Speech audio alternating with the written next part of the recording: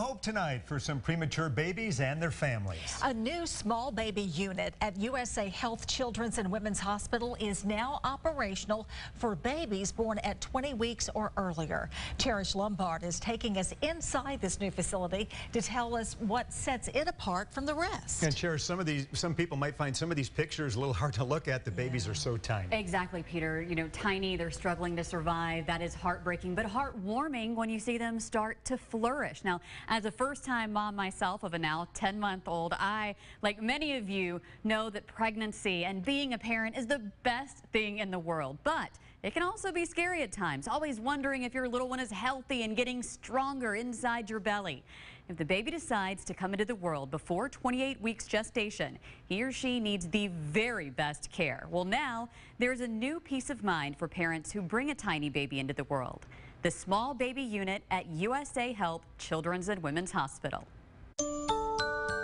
There isn't much more precious than this.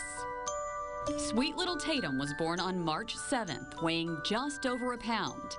Now, about 3 months later, he's gaining weight and getting healthier by the day, thanks to the doctors and nurses in this new small baby unit.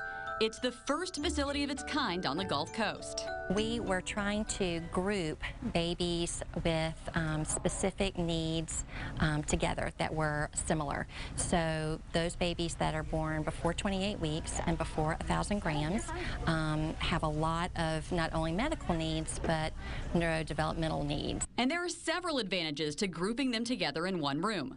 And grouping them together allows us to focus on them as a group rather than having to kind of, when they're spread out amongst the other patients, you may not have them paired well, and that brings into problems in trying to manage that aspect of their care. Research shows babies born before 28 weeks gestation or weighing less than 2.2 pounds have better health outcomes where a specially trained team provides care. And we're told survival rate is improving. And he is fast. This little guy is one example. His mother, Molly Potter, says he needed to be delivered, but she had a hard time finding a hospital with doctors who would deliver before 24 weeks. So many give up on them without even trying. Like our hospital, point blank, said no.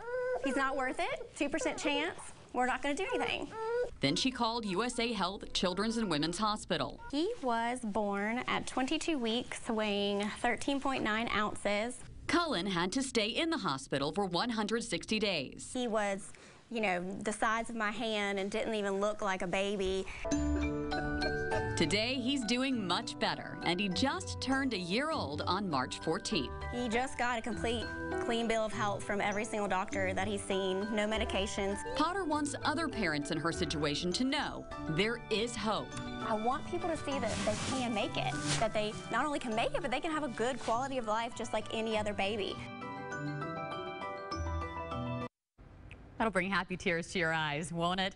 Now, we are told this new small baby unit can hold 22 babies, and usually the babies stay there until their original due date. So if you'd like to learn more about this, you can go to WKRG.com. Cherish Lombard, News 5.